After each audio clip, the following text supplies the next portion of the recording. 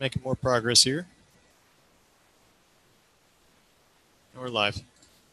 We are? Great. Thank you. You're welcome. So good evening, everyone. My name is Jenna Walker, and I am college professor and director of interior architecture and co-chair of the LTU CoAD lecture series. The College of Architecture and Design at Lawrence Technological University offers degrees in architecture, interior design, graphic design, game design, transportation design, industrial design, and urban design.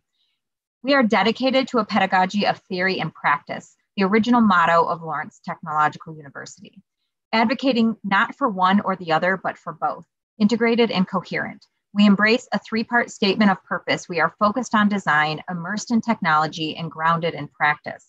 Our lecture series looks to build upon these foundations, seeking out creative leaders who are carving new paths in the design disciplines, expanding current practice in architecture and design, so that they may be more innovative, inclusive, and sustainable practices. Tonight, we have the great fortune of hosting Kia Weatherspoon. Kia is the design voice of impact and change. She has spent the last 15 years defying every design stereotype. The most damaging of these is that interior design is a luxury reserved for a few. Her voice, advocacy for design equity, and design practice have shifted the narrative, making interior design a standard for all. Kia is challenging the lack of these standards in economically challenged communities, and her presence and leadership have created ripples, prompting housing developers, agencies, and industry partners in economically challenged communities to not only take notice of her work, but to do better. As an advocate and educator in business leadership, equity, and diversity, Kia has been recognized as the HIP Designer for Good by Interior Design Magazine, a part of Washington Business Journal's 40 Under 40 class, and International Interior Design Association's recipient of the Luna Textile Ana Hernandez Visionary Award. Kia is adamant that change is possible when difficult conversations happen. She has them every day as a female leader of color, speaker, educator, and mentor who exemplifies what's possible for those who are determined by design. Kia, we are so grateful to have you here tonight, and we cannot wait to hear what you have to share. I am so excited. I'm going to tell you right now, we're going to have some fun. I'm a lean inner, right? This will be a very engaged dialogue. And the good thing is I can see all of your names. So I will be calling on you. So you have to be listening. And this is really about how do we create a conversation around design equity and design without labels. I'm going to pull up a presentation here shortly. I just want to briefly tell you about my design story. And that's going to kind of set the tone here. I feel like at some point my dog Jasmine is going to bark, just ignore it. I'm going to give her a stern look, and we're just going to keep rolling. Jenna, thank you for that introduction. Super glad to be here. A little bit about myself. I came to interior design in a non-traditional manner. And this is the thing. I think sometimes life guides you to where you're supposed to be. And when I was in high school, my brother was incarcerated. He was incarcerated for 15 years. And that started this journey for my family of going to these prison facilities off and on. And I think it was around year 2 that I started to realize, God, this is a shitty experience for me as a visitor. The next year I started looking around and I was like, man, there are a lot of Black and brown men in this facility. And these kids are coming to see their fathers. These spouses are coming to see their fathers, their brothers, their uncles. And I was just like, this is so indignified for the children. And I started thinking about these men. Then I started thinking about the staff who is literally serving a life sentence at 12 hours a day. And that just stuck with me, right? That stuck with me as I went through this journey with my family. Fast forward, I go to college, and one semester I don't get financial aid. And I say, you know what? I'm gonna join the military and get money for school. And I joined the Air Force in 2001. I got to my first duty station in August. And then shortly after that, September 11th happened. And I was on the first of 5 deployments to the Middle East. And it was my first deployment. It was my first time out of the country. I was in a tent with about 14 other women on the bare base, and I wanted to cry. And I didn't have any privacy. So I took some sheets, I hung it from the top of the tent, and I made 3 sheet walls. And that was the first space I ever created. And I bawled like a baby for 15 minutes. And it was something about how that space brought me respite and comfort. It wasn't sparkly finishes and shiny things. It was just the power of space. And when I got out of the military, I said to myself, I want to do this thing where I create spaces for people. And most people are like, oh my God, that's such a cool story.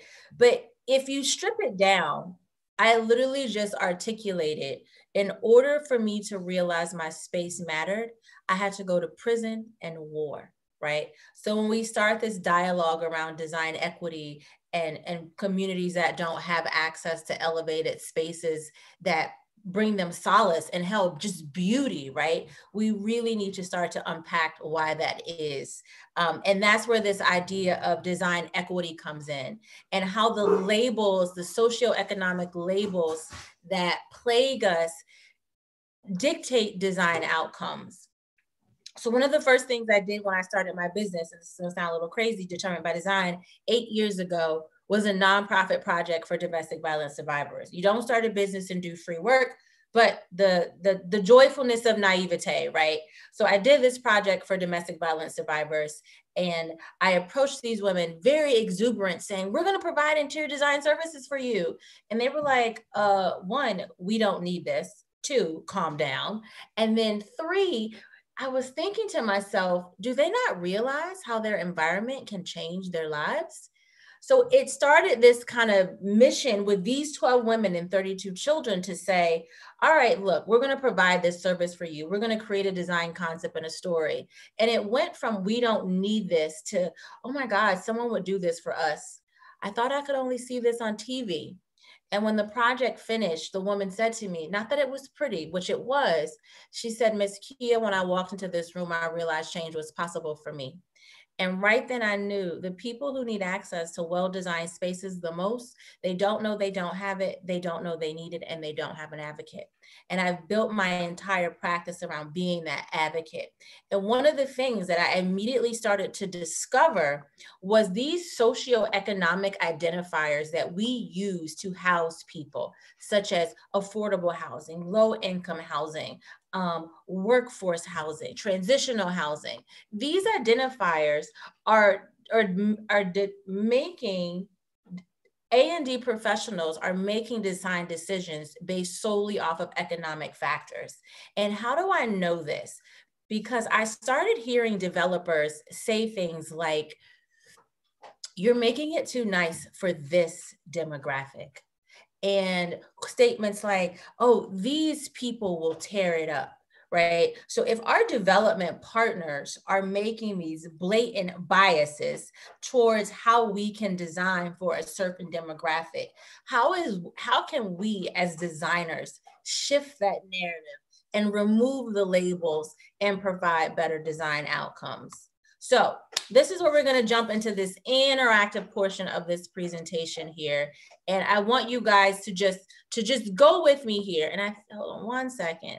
And I want you to really, and these are going to be some questions. They're not trick questions, I promise. This is really just for us to engage in a very kind of authentic conversation. So bear with me as I get the right presentation up here. And I told you, you'd hear my dog. Now she's deciding to have her dinner. Here we go. All right.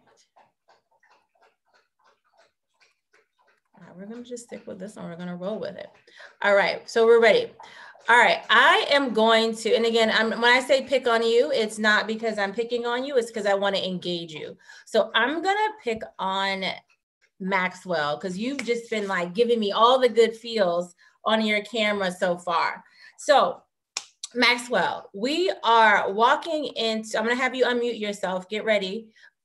We've designed a multifamily building, and there is a leasing office. So, you come in your leasing office and you sit down with the property management person and you got to sit in a guest chair. Max, so I want you to tell me which one of these chairs do you think is suitable for a guest chair in a leasing office? And tell me the color and describe it for me. So I would say, so you're saying it's the guest chair that the person that's going to be leasing will be sitting in? You come into the leasing office and you want to rent an apartment. Which chair would you think would be appropriate for that setting? Well, I would think it would be the left one because that's what I've been seeing. Okay, so the black and white one? Yes. Okay, all right, that's fair. All right, so now we're in a senior housing building. Think about a space your grandmother, your grandfather lives, senior housing. I'm gonna pick on Natalie Miller. Natalie, tell me which one of these chairs do you think is applicable for a senior environment? I would say probably the first one, the one on the left. All upholstered?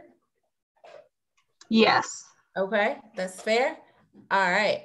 I see a Jared Roberts. Jared, are you paying attention over there? Because I'm gonna have you unmute yourself shortly.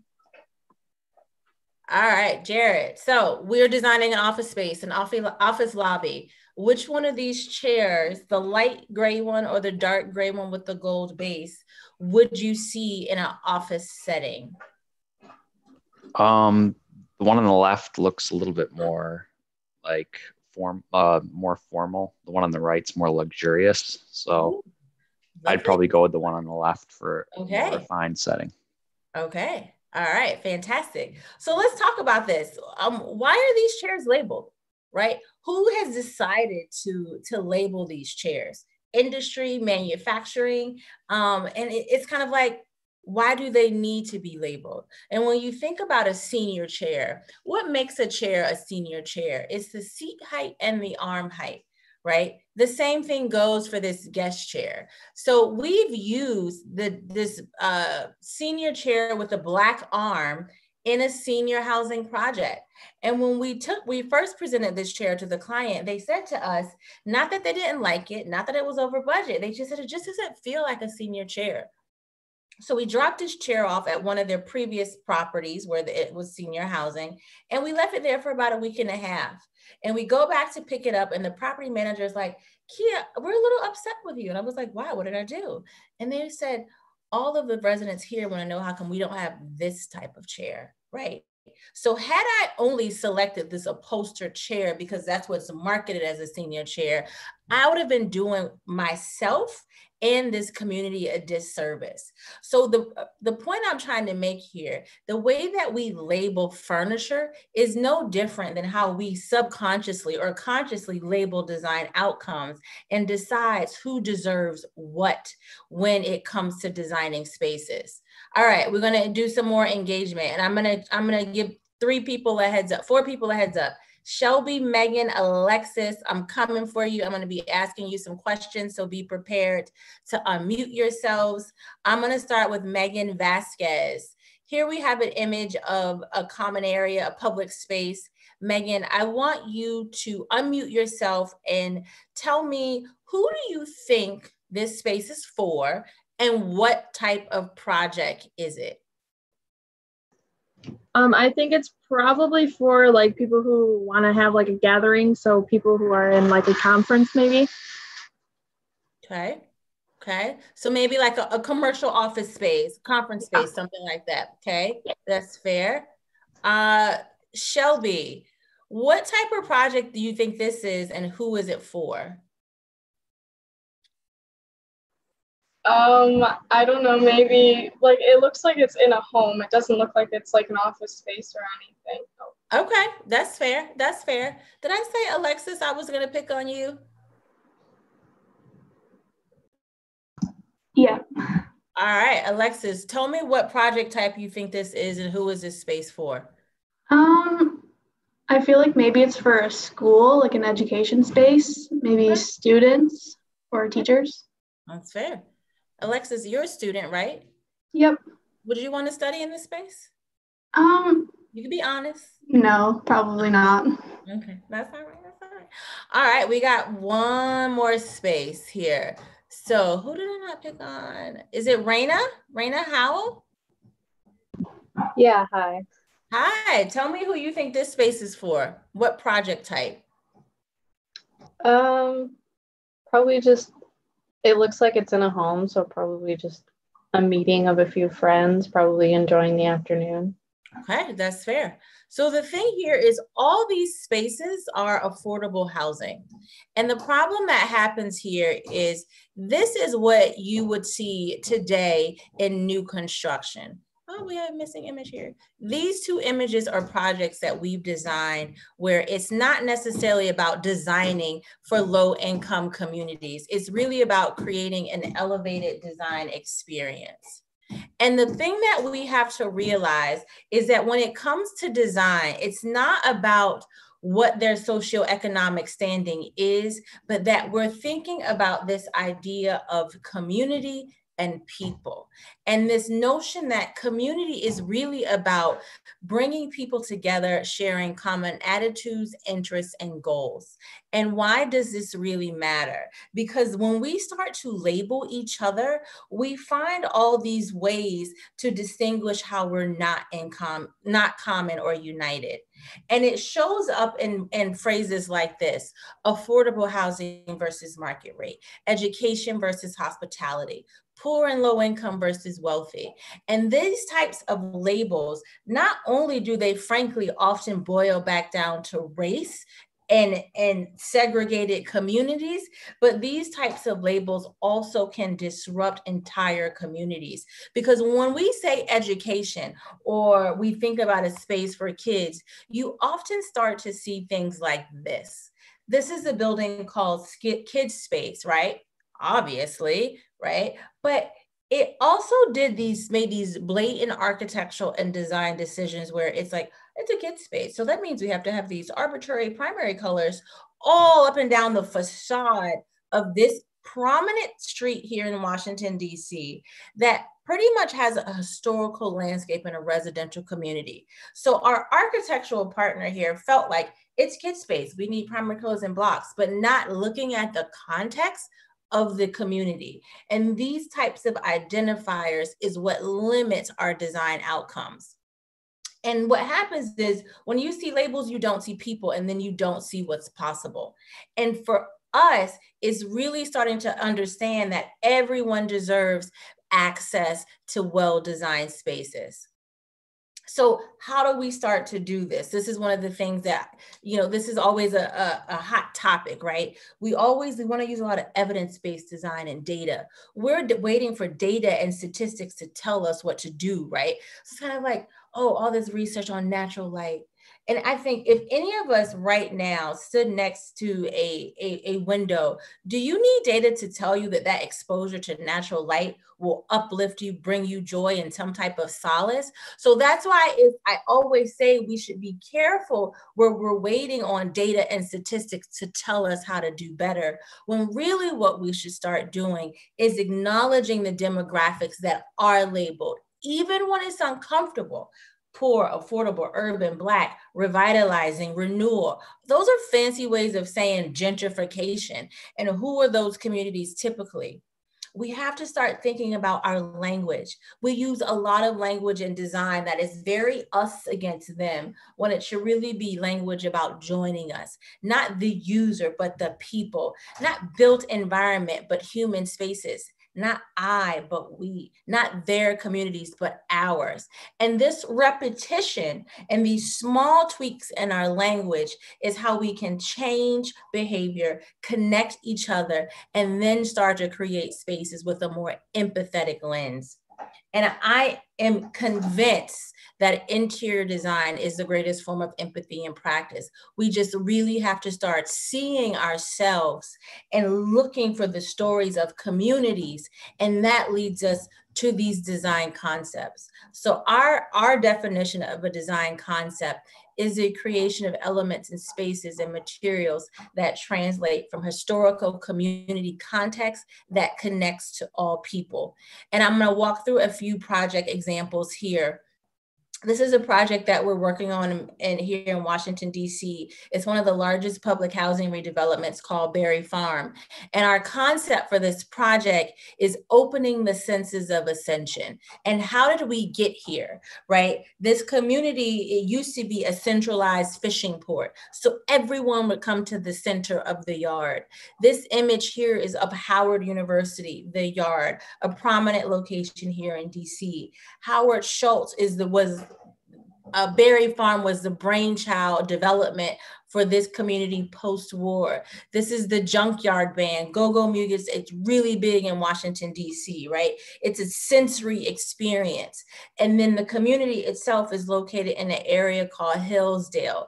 So our idea here was to take all these elements and create design moments that was interactive and constantly moving your eye up and ascending you and creating this truly sensory experience. So here's our common area into the main lobby. So one of the things that you start to see is these undulating ceiling elements that take you up and down. But the main feature here is creating this interactive wall. So as people move throughout the space, the name of prominent figures will illuminate. So the more active and alive the space is, the more interactive the history comes out.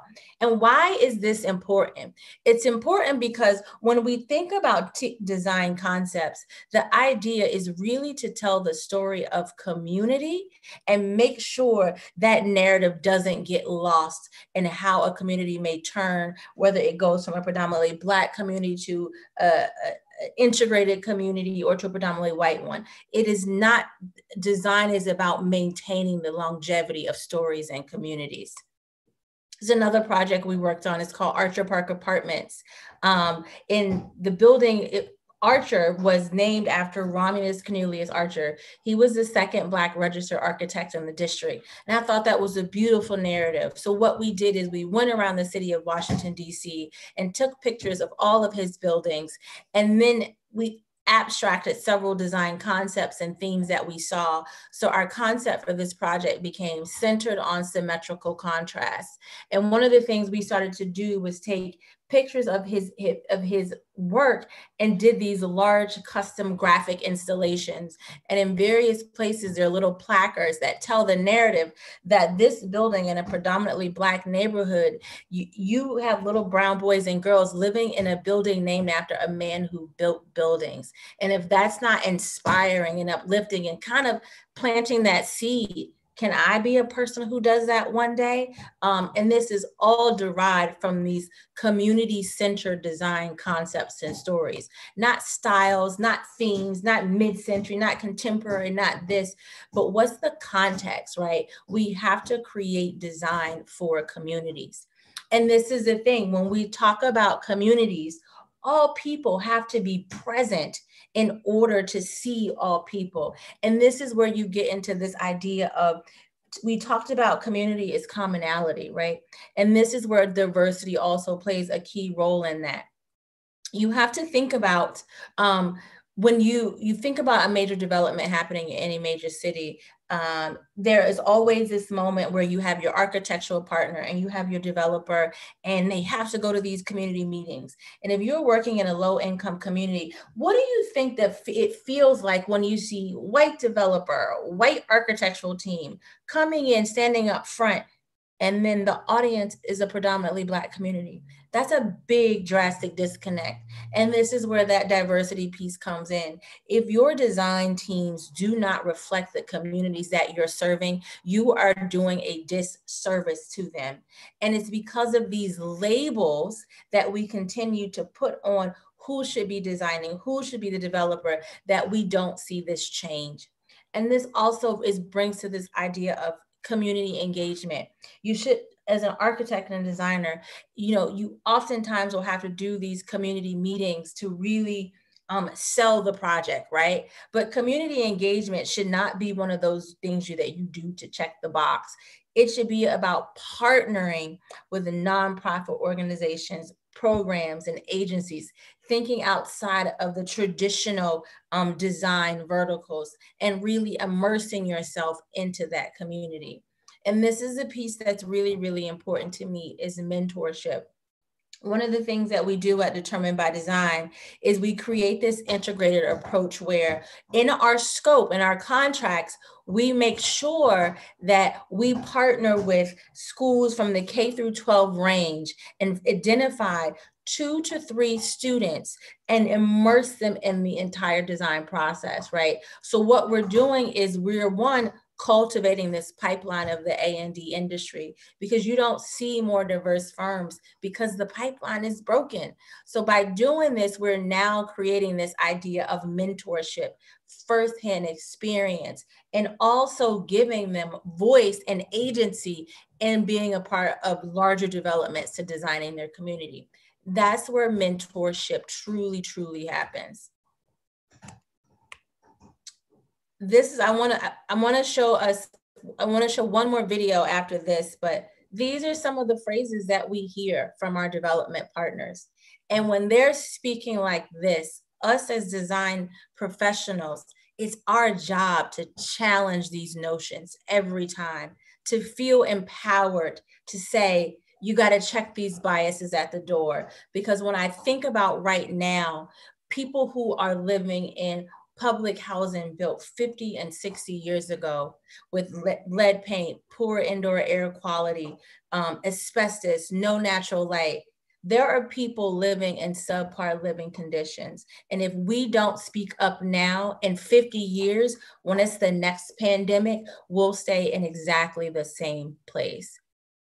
So I want to share one video, and then I want to open this dialogue up for conversation and questions. So bear with me here.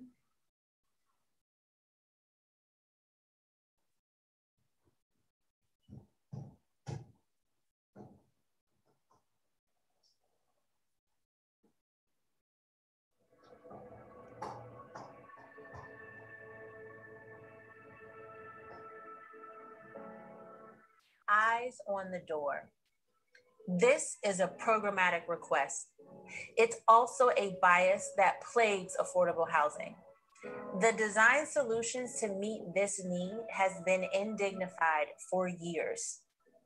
This was a design solution, an octagonal leasing office wall with windows.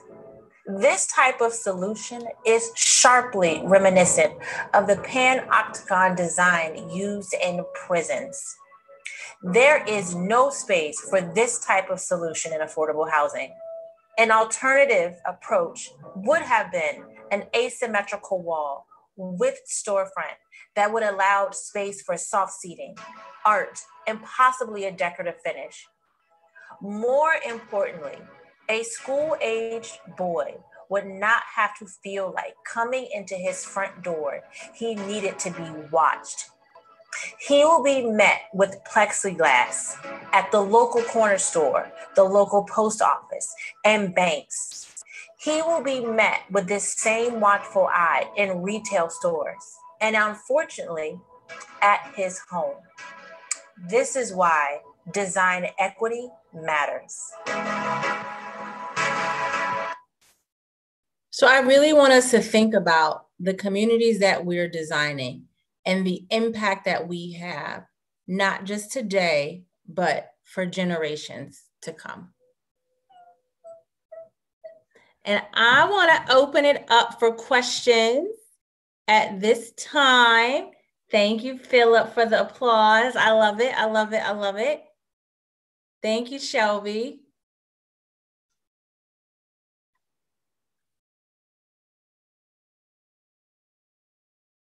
Thank you, Maxwell. I see Martin popped in here. Questions, comment. Thank you, Shelby.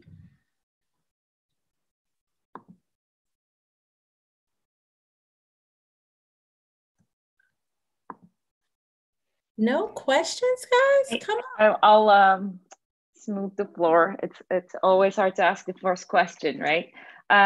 also for the YouTube people who are watching from YouTube, you can actually write in the chat box and we'll share it with Kia and ask your questions for you. You talked about vocabulary in the end of your, towards the end of your presentation, and I found it's very interesting, and it's in every part of lives, and in architecture, it's like quite interesting to see that in one page, and because we hear it a lot. I'm a product designer myself, but even I hear it in some projects similarly. So what are the steps, well, except of course you actively need to fix, but you're an educator as well. What are the steps you're taking?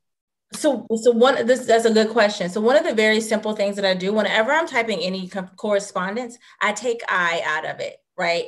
It's always we should, we think, right? And I think it seems so subtle, but when you take I out of your lexicon and your vocabulary, it constantly keeps you in the mindset of thinking about others. And if in your day-to-day correspondence and dealings that you're doing that in your professional and creative process, when do you start to say, we think for this community and our community, it shows up a little bit easier, so you don't use language that separates you from the person and or that you're providing a service or design for. Is that fair? Does that make sense? Yeah. And I think it's small bites sometimes that really small things, not big chunks. This word built environment, using language that is softer. I think when you think about one of the things I always say about interior design specifically, we design to the scale of people. And sometimes our architectural, they design at the scale of buildings and communities. And how do we soften that? So it's using softer language in our vernacular. Words like dignity. We hear this a lot of times in affordable housing. Yeah, there should be a dignified space. And I'm saying that's the bare minimum that any space should be, is dignified. Why not say we need a space that is beautiful, ethereal, right? Warm. And I think using these, and then again, this is that language piece. It's the subtle tweaks in our language that really will help us shift our mindset when we start designing for people, especially in disenfranchised demographics.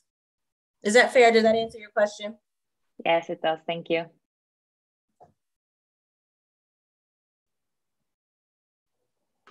So Kia, I would want to see if you could elaborate a little bit. I love what you said about your feeling that interior design is the most empathetic practice, because I think if you talk to any of our students here, I am interior design faculty, and empathy is our driving factor. It's the idea of people and remembering what it would be like to be in someone else's shoes. So how can you just elaborate a little bit on that and how to foster the growth of that for our students? Love that question. So one of the things that we do sometimes, and I don't like to call it a charrette, right? When we are engaging with a developer for the first time, we always start to listen for some of those bias statements, right? And one of the big things is the multi-purpose room, right? There'll be a multi-purpose room and they'll say, we just want folding tables and chairs in this multi-purpose room. And we want people to have birthday parties and baby showers and gather in this space. And then I say to them, well, if you were going to have a birthday party for your son or for your daughter, what would you want that space to look like? And I asked them to start to describe it for me. And they don't say, well, we wanted to have LVT and bright colors. And that they say, you know what, we want a place that's warm, it has natural lights, it's soft, it's engaging, it's inviting, right? And then what I'm doing in that moment is having them think about a design outcome that will be good enough for their loved one. And then what I'll do next is I'll pull up an image of a multi-purpose room. That multi-purpose room that I think Shelby said, I said, would you want to study in there? Something similar to that, but uglier, right? And they'll be like, oh, no, we wouldn't want a birthday party for our kids in that space. And this is where I get them every time. it will be a multi-purpose room of a project I pulled from their website. And that stops them in their tracks every time. And then I have to challenge them. If you wouldn't want a space like this for your child, why isn't it good enough for the people who live in your communities? And I think that is how you always put this empathetic lens on design, not thinking about, is this space durable, or how will we maintain it if these people tear it up? But would you want your loved one here? And I think a lot of times in design, I think the challenge that we face, it goes back to this diversity piece, not because just right now everyone's talking about it, but if you think about what the interiors and architecture profession looks like, especially architecture, if you think about the 45-plus-year-old white man who's been at the same architecture firm for 20 plus years, right, constantly designing affordable housing, do you think he has any desire to challenge a developer? Do you think he has any connection to those communities to say, this isn't good enough? And I think that's the problem, right? And this is not to say every person of color who comes into the A&D space is from a low income community, but it's also kind of having that cultural connection to say, like, hey guys, do better. Because I could possibly see my mother, my brother, or my sister, or my grandmother living in that space. So I want to do something better for them. I think that's where the empathy piece comes in. That's where the diversity and the equity piece comes in. If your teams aren't diverse, so you can have some type of emotional connection, right, then you're not going to be able to impart empathy into that design process. And that's why it's like you constantly have to challenge your developer, your cross-disciplinary counterparts to say, is this good enough, right, for people, not the low-income people, not because they were chronically homeless, but look at them as people. And that's where the empathy comes in. But we have to challenge them. And a lot of times our development partners are telling us, our A&D counterparts, they're not challenging them. And I think that's the problem. We as interiors know empathy is important, but do we challenge our clients and our counterparts in the verticals to do the same thing? Is that fair? For sure. So how do you, when they come back at you with budget talk, you know, and when you tell them, like, you get them to actually feel it, but then they're like, oh, but we can't afford anything but LBT. Like, oh, so that's our job, right? So we are working on an affordable housing project. It's coming out of the ground here right now. It'll be done in 3 weeks. And we did not have to VE out a single design feature, element, fixture, finish. How did we do that? And that's a feat, not just for affordable housing, but whether it's a hotel, Class A, market rate building, whatever, right? So we've done a couple things. We were, one, intentional with our design concept. So every design decision that we made, there was intentionality to it. Two, we thought about the last person to touch the product, right? And as designers, we have access to like a smorgasbord of materials and light fixtures and tiles, right? So we're just gonna pick on tile. You think about an apartment building, you got tile on the floor in the lobby, in the bathrooms, in the common areas, on the walls, some accent features. Then you have 104 units and you got tile in the bathroom and then the walls, right? That's a lot of tiles. But as designers, if we do all that tile and 10 different tile manufacturers, and then we're thinking about everyone in the process, right? Empathy. So who's the last person to touch that tile before the residents? The subcontractor. 9 times out of 10, it's a minority subcontractor. So you're now asking a subcontractor to go to 10 different vendors, right? 10 different ways of finances, accounts, setup, right? And that type of thinking, this is where the breakdown gets in pricing, right? If we would have used one tile manufacturer, we would have had greater buying power on the overall project. That's step one, right? Use the same manufacturer for like materials. And this is when it comes to understanding that all the time, we're gonna keep picking on tile, all the time manufacturers get from the same plant overseas. It's just being strategic in your selection of materiality. The second thing that we do is we force transparency when it comes to product. And the biggest culprit there is lighting, right? The light fixture isn't $20,000. It's just been marked up 6 different ways excessively that makes it unaccessible, right? Prime example, this same project, we specified a 4-inch square recessed light fixture. And the GC says, oh, the fixture determined by design specified is $400 per fixture. And I said, wait, what? So I get on the phone and I call my lighting rep and I say, Marissa, why would you let me specify a $400 recessed light fixture? And she goes, Kia, no, that fixture is $175. Well, where did they get that $400 from? Because their VE option was $275. And I'm like, oh, okay, really? And, we do our due diligence. And what it really boiled down to is the GC just wanted the kickback and wanted to use their vendor, right? So even with a 60% markup, my fixture would have still been cheaper. But the problem is no one checks the general contractor on this lack of transparency that exists in the procurement process. And all that does is price out design outcomes. At the end of the day, who do you think won? Our 4-inch square recessed fixture is in that project. Now, is a resident going to come in and say, oh my God, this 4-inch square recessed fixture is amazing? No, but if you're doing it on the light fixture, you're doing it on the wall covering, you're doing it on the decorative accessories, you're doing it on all the other materials that can possibly elevate that process. So that's how we're able to design and still elevate the spaces and within budget. And the thing that's been pissing me off as of late is I'll be like, oh, I do affordable housing. People are like, oh my God, you do free work? We can donate some discontinued material to you. Do you want some coffee table? And it's like, please don't be confused. We use hospitality grade fixtures, finishes, and materials. We are just intentional with it. We utilize our buying power by doing volume. Just because we do low income housing doesn't mean we use low income material. And I think it's these types of disconnects. The same thing goes with furniture. Right? We'll have clients that'll say, no soft seating in the lobby, vinyl everything.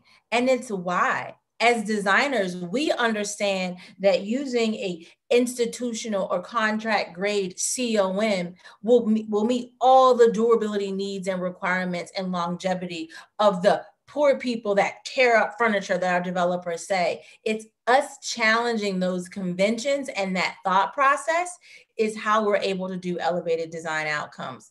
The sofa isn't $5,000. It's just marked up. So one of the things that we do, our cost is our cost of the client. Why not? And I think as an industry, we need to get away from these exorbitant markups to make it seem like our service is only for the upper echelon, right? And I think it's these types of things is how we're able to design within budget. And you have to fight for it. I mean, GCs, they love me or hate me. I really don't care. But my elevated design outcomes, that's for the community, for the people, not for that general contractor. That's how we design within budget. You have to fight for your spec to stick and understand that process holistically. And that even comes to like the GMP, which is like the big budget for the overall development project. And it never fails that a lot of our development clients, they don't even think we need to come to the table for the project. And this is why I love this program, this integrated approach, right? What I deal with right now is a lot of architectural partners who say, we don't need the interior design firm. We don't need them to much further down the design process. And I think it has to start with education, us realizing we're all in this together and are an integrated service provider. So when my architectural partner is trying to get the project bid, right, to set the budget, and you haven't even incorporated any interiors, and you don't stop your client and say, hey guys, we need to price the interiors in our budget. And then it's like saying, we're gonna have spaghetti for dinner. We're going to have spaghetti for dinner, and we're going to have noodles, sauce, and meat. And that's how much we need to go to the grocery store with, right? And then all of a sudden you come back and say, you know, we want bread, we want cheese, we want a salad, we want wine, and we want dessert. And then you're surprised, like, well, why is the project over budget? And interiors is the salad, the bread, the dessert, right? And I think our architectural counterparts need to advocate for us to be at the table in that design process early. Matthew from YouTube, how could someone implement design equity when there is little interest in equity from other members of the design and development process? Matthew, you have to challenge them. That's where I started. I started literally on my soapbox saying, make that spaces pretty for these people. And I had to understand that if it don't make dollars, it don't make sense, right? So this is where it goes back to Jenna's question. How do I design within the budget?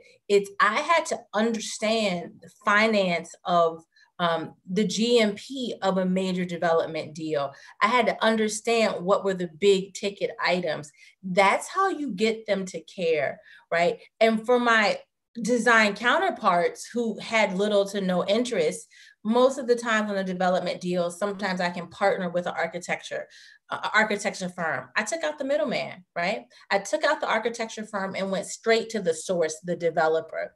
So when there's little interest, you have to start by understanding what's their bottom line, what's important to them, and learn that first and immerse yourself in that first. And then that's how you start to implement change. And you have to understand what matters to them and then input your mission. But that's how I did it. No one was interested. I had developers say, interior designer, what? No, aren't you here just to pick the furniture and the drapes, right? So you have to chip away at it. And I will say the good thing is, Matthew, we have development partners now who are like, well, wait a second. How come our previous A&D firms didn't do this, right? So it gives me hope that there is a smidge more interest, and they want us to speak up and challenge them to do better, because I think they're realizing the disservice that they've been doing to communities. Matthew, I hope that answered your question. If not, definitely make sure you reach out to me. Any other questions, comment? I see Shelby say, this makes me so excited for my future. Good, Shelby. I'm gonna pick on you here for a second. Don't take it personal, but this is what happens, right? Shelby's gonna be, she's young, 22, she's gonna graduate. Shelby might end up in a predominantly male firm. Shelby might be doing some affordable housing. And are those men going to empower Shelby to speak up when she sees something that's like, hey guys, this is kind of crappy. So Shelby, I need you to speak up, right? Because your firm might not be diverse, right? You might be working on projects in low-income communities. And I need you to feel empowered to challenge the status quo that sometimes, not all, that our architectural partners do. So I need you to be excited. I need you to be empowered to use your voice, to realize, and I always say, I'm just the interior designer, but I'm just the interior designer that has developers changing their model, their design standards to do elevated things in affordable and low income housing. And I chipped away at it slowly, Matthew, just as a designer girl. The Black designer girl at that, right? So I think all these things are really, really important, but we need everyone to be empowered. That's how you make change and realize your voice, your craft, and your skill is how we will build communities going forward. So be very excited, Shelby, very excited. I have a question. Yes. Have you done anything beyond housing? Ooh, good question. So I think we know I'm not really big on labels, right? I do projects where, is there a demographic and or person who is not getting an elevated design experience, period? That's where we start. So maybe 2 years ago, I was approached by some small business owners, Dr. Regina Hampton and Jasmine Joan, and both of them had experienced or had loved ones who experienced breast cancer. And they were telling me about the experience of being fitted for a prosthesis is very undignified. And I had no I didn't know that. So we ended up designing for them a boutique lingerie store for breast cancer survivors of color. And the mission here was to create this elevated design experience for them. So it was a retail lingerie space. So for me, it's not about, do I do housing or do I do retail? Do I design for people who don't have access to well-designed spaces? We also did a bookstore and coffee shop in Philadelphia called Uncle Bobby's, right? Small business owner of color. And everyone told him, you can't put a bookstore in this community, a bookstore and a coffee shop. And we created this elevated experience for that community and for this. And it just so happened to be a retail project. We're doing a American Legion Post 139. Everyone in their mind, if you've ever know what an American Legion Post is this, you think white men in ball caps with pins who were in the Vietnam War, right? You have a whole generation of veterans who don't realize the rich history of an American Legion. So we're designing an American Legion Post that's attached to affordable housing for veterans.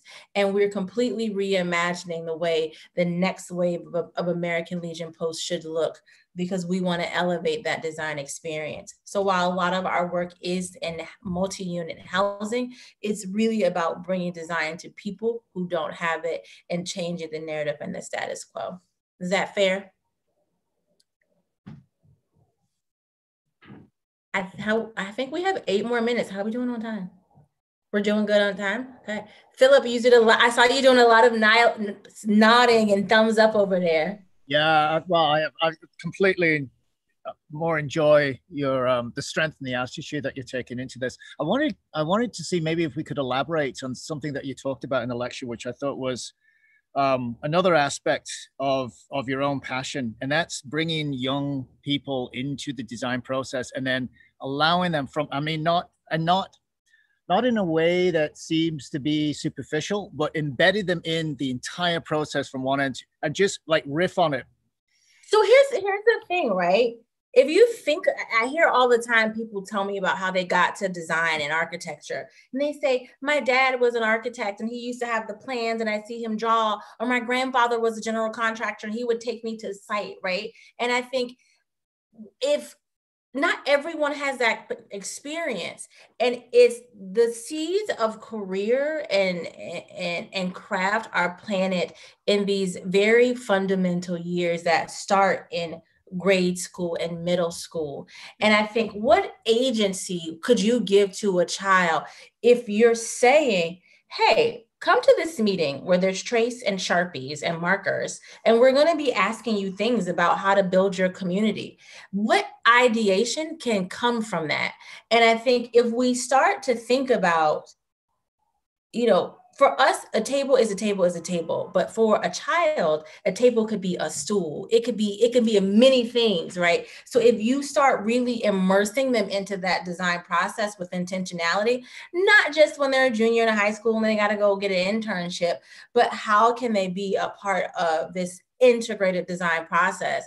I think that's how you build the next wave of A&D professionals, by saying, hey, come along with me. It might not be you stay interested in interiors.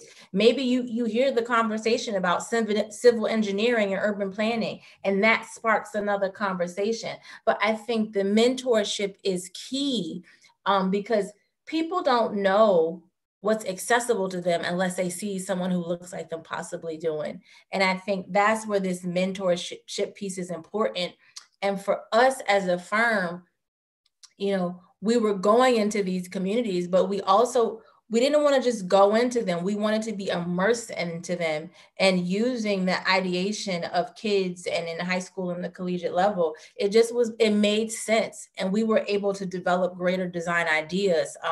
Where they go next, maybe they become the next developer. I think that piece is really, really important. And I think we should be doing that every day in all aspects of our life, right? If Natalie, if you know someone from your high school who might be interested in design, you should be inviting them to your virtual design presentations, right? It's bringing someone along with you. If you see someone who doesn't look like you, you know what? Let me go identify someone who doesn't quite look like me and bring them along in that process.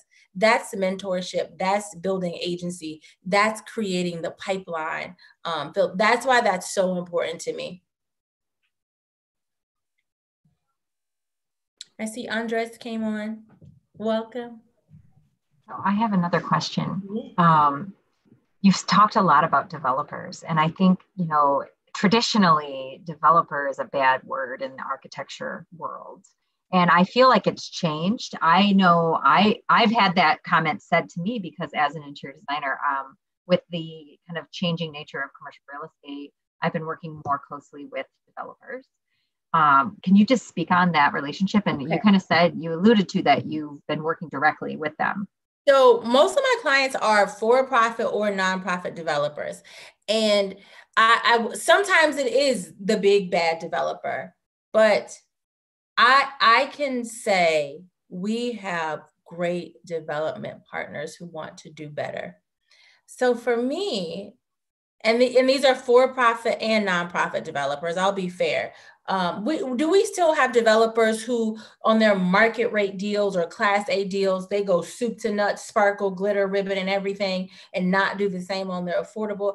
Absolutely. Do we still challenge them? Absolutely. Do we still have a long way to go? Absolutely. Are they the ones who tell me they stripped that project there? Yes, right? But we also have developers who are just like, how can we do better? And you know what? They are acknowledging one of our projects in Boston. It's a renovation, and they're like, "Did we do anything better here?" And they realized that their misstep was not bringing an interior design firm. So that gives me hope. If it is big bad anyone, and I never like to throw anyone on the bus, it's the general contractor. I mean, it's that model that is broken. And I think about general contractors have been keeping a budget for level 1 granite for the last 20 years. And you mean to tell me at no point have you thought that there's a better material there? And it's just kind of like, they're the gatekeepers, right? It's where all the shadiness happens. For me, so my focus is kind of shifted from the developer to bumping heads with the GC all day. And frankly, that's where the problems it lies. Sometimes I'm this close to thinking, okay, I need to build my own GC business, right? I don't have the time, but I think that's the breakdown in the process, not necessarily the developer. And especially when it's a nonprofit developer. We have some amazing, like POA, Preservation of Affordable Housing, the community buildings, APA, Arlington Partnership for Affordable Housing. These are all nonprofit developers who are trying to push the needle and they want to do better. They've come along. I'll say they've come a long way. I will say from 8 years ago, but it goes back to Matthew's question, right? We constantly reinforce our value. That's how we change their mind. And this project that finishes in a few weeks, I mean, it's glorious. It's freaking glorious. I'm excited. Yeah. It's really exciting. I see Lillian came on. Hi, Lillian. How often are you renovating those spaces, the affordable housing, like in general? Well, so typically on affordable housing, on a new build, we try to do a refresh the same as anything like a market rate. We're looking at that 5 to 8 year range. One of the things that we've started doing a lot more is renovations of existing assets. You have a lot of developers now buying these garden style apartments that are dismal. And they don't even think that they need to utilize an interior designer, right? They only think, okay, new construction, yes, but what about an existing asset that you're going to renovate? So we're starting to provide what we call EDS, Equitable Design Solutions, where we come in, we provide a lighter touch service and literally still do the concept development, but only provide a finished package, right? We can provide a complete finished package from the units all the way down to the cabinet pulls, hardware, fixtures. And this at least allows us to touch it, because we've had developers and architects just say, well, we do the same cabinet for the past 10 years, same door style, same color, same everything. And it's like, please don't say that out loud like that's a good thing. No one checks these types of things. So when we work on these renovation projects, it's a great way for just us to elevate units with a little bit more intentionality and softness. And while I love this integrated approach to your program, please tell me that our architectural counterparts take color theory or some type of, it needs to be done ASAP, in a quick, fast, and hurry. They are in our the freshman shared curriculum. Yep. And I think that's just one of those little things, like, you know, there's this, and I think in design, there's this conversation of, are you a decorator? Are you a designer? Are you an interior architect? Look, there's softness and aesthetic and beauty is about our craft, right? We should hone that. We should maintain it. We should see its value and its place. And I think that's what's missing. We're too busy trying to be important that we're forgetting softness and beauty is still a necessity in all spaces at all times. I saw Max. Oh, totally agree. So we're over time, so I don't want to hold you up. I know you are busy lady. So I don't know if there's any last comments or questions. Otherwise, we will wrap up.